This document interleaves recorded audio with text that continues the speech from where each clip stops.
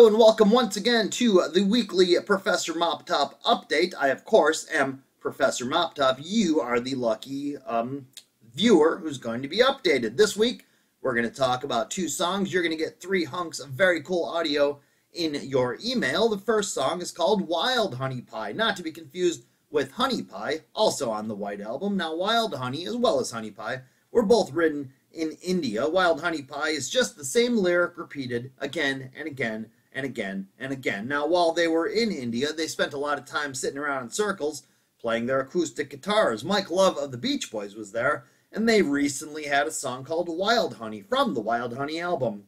Paul McCartney likely had Wild Honey on the brain when he was writing some of these songs. Now, Wild Honey Pie was created, and then they brought it back to England, and although Paul didn't demo it, he didn't forget it. As we've said a lot of times before, Paul McCartney never really forgot many good ideas. You could say that about all the Beatles. Rarely did they let a good idea go to waste. Now, while Paul McCartney was waiting for session men to come in to record some stuff on Mother Nature's Son, he had a little bit of free studio time as George and John recorded some stuff in another studio. Well, Paul did the drums, the guitars, and sang on Wild Honey Pie. He does everything on it. It was on August 20th of 1968. Now, records are very consistent. You'll hear Professor Mop Top talking about some of those inconsistencies in the audio, but Paul plays the guitar and sings, and then he recorded the guitar and sang again, and then he added the bass drum.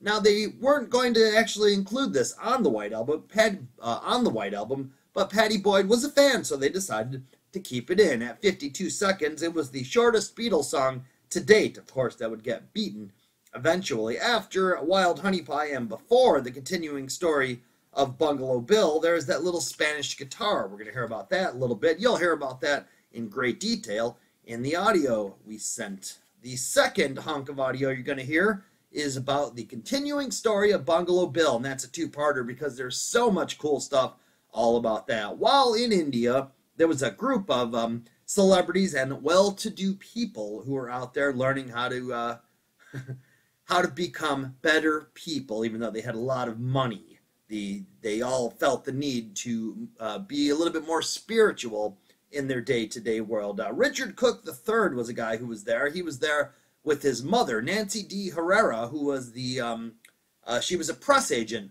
for Maharishi. It is a bit funny to think that Maharishi needed a press agent, but this is the 1960s. This is how it goes. Now, Richard Cook III was there. Mia Farrow was also there. And in her book, she calls Rick a bit just uninteresting. She thought that Nancy was there and she was kind of, a little bit, stuck up, a little bit snotty to the other people. Rick, however, thought that John Lennon was aloof. Well, one day Rick and his mom, Nancy, who may or may not be the Nancy from Rocky Raccoon, went tiger hunting. They might have gone on a safari. There's all kinds of questionable details about this story. When they returned to the ashram, they told Maharishi all about what happened, and they said that they had killed a tiger, and they were actually very excited about it.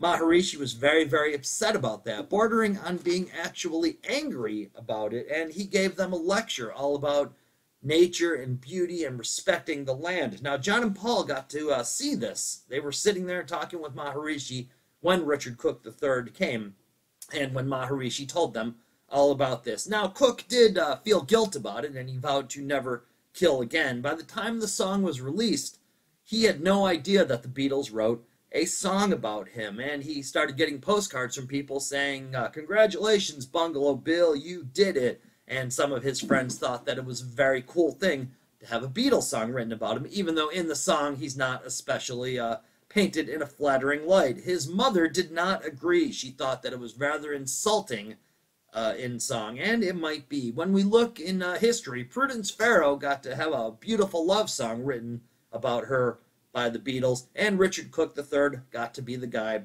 who killed an animal. Now, Captain Marvel is mentioned in the song, as is the word zap. John kind of combined Buffalo Bill and Jungle Jim to get Bungalow Bill. They were also sleeping in bungalows at the time. When they recorded the song, something unique happens in that Yoko Ono sings a solo line. It is the first time that anyone other than the 4 Beatles sang solo on any of the songs. The background vocals include a cast of characters such as George Martin, Mal Evans, Maureen Starkey, Patty Harrison was there, and Ken Scott, who was one of the engineers. The Mellotron that is played at the end is played by Chris Thomas, who was one of the assistants to George Martin at the time. And during the White Album, a lot of times George Martin would actually leave Chris Thomas basically in charge to keep an eye on the Beatles to make sure that they got something done and didn't cause any trouble. Now, that Spanish guitar in between the two songs that we're talking about today is actually a preset from the Mellotron. You'll hear some great detailed stuff all about this in your emails. As always, don't forget to check your email, don't forget to be a good person, and don't forget to love Professor Mop Top, which apparently several of you already do. Thank you for another thrilling week. I'll talk to you again in 7. That's me. I'm Professor Mop Top.